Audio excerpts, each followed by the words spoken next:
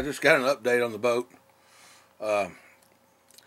They gave me a call and was asking me lots of questions on why I thought and this and that and what was going on with it and all this bullshit, which I told them before already to begin with. I don't know why they had to call me and ask me again. Obviously, she didn't write down the things I told her when I dropped it off, or something. I don't know. But anyway, she says, old as that motor is, well, let me start out how she said it. It's either got a blown head gasket. It sounds like it has a blown head gasket.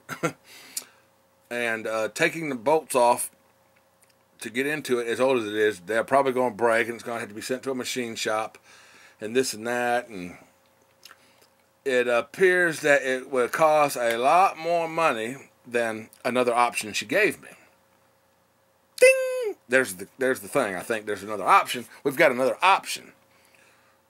Instead of us working our ass off on this motor and trying to get this old 1985 motor back together and running, would you like to buy a 40 horsepower motor that we've got for sale? And it's a 1993. It's a newer model. It's a Mariner motor, which is Mercury and Mariner are the same. So it'll hook up to my controls. And it's a newer motor. So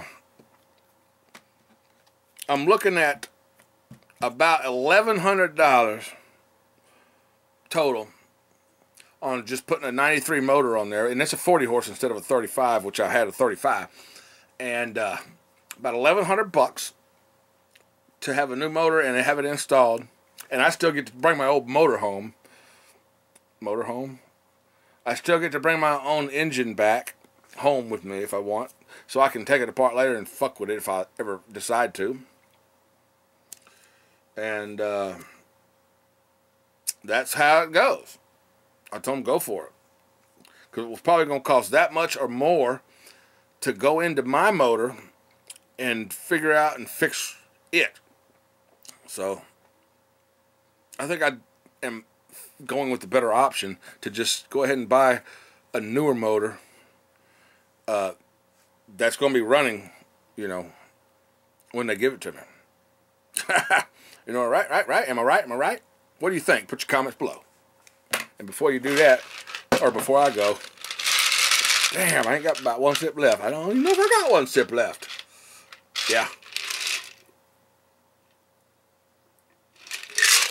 Mostly water. Time for another drink, folks. And once I do that, I'm going to take you out back. How many times have you heard that? I'm going to take you out back. You better, if anybody, motherfucking goddamn redneck tells you I'm going to take you out back, it's time. Let's go. You better go with his ass, because something's in store for you. If you're going out back, I mean, we save our outback. Our outbacks are saved for the good times, you know. We do the best. We do our best things, and we have most of our fun out back. You know what I mean? Now, if you live in the ghetto or somewhere like that, you sit on the fucking front porch all day and do your thing around the front yard. You hanging out in front of the convenience store. Nah, we rednecks. We do it out back.